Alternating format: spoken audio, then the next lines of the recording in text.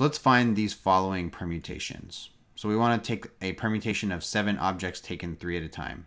So if we use the permutation formula, P of 7 taken 3 at a time is equal to, so in the numerator of your fraction goes the first number, 7 factorial, and then in the denominator you take their difference, 7 minus 3 factorial.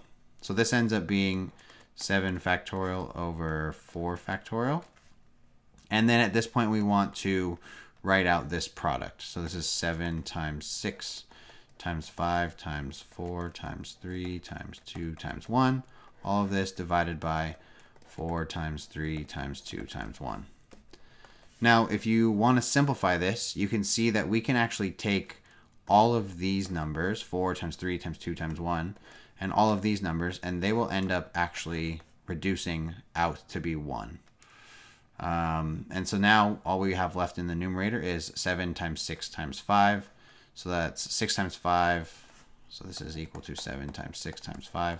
6 times 5 is 30. 30 times 7 is 210. So the permutation of 7 taken 3 at a time, 7 objects taken 3 at a time, is 210. So let's take a look at this second one, the permutation of six objects taken 1 at a time. So this is, in the numerator we have 6 factorial, and then in the denominator it's 6 minus 1 factorial. So we end up with 6 factorial over 5 factorial. And then write out your product. So it's 6 times 5 times 4 times 3 times 2 times 1. All of this divided by 5 times 4 times 3 times 2 times 1.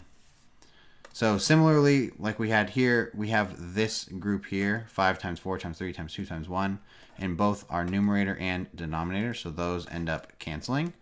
And we just end up with 6.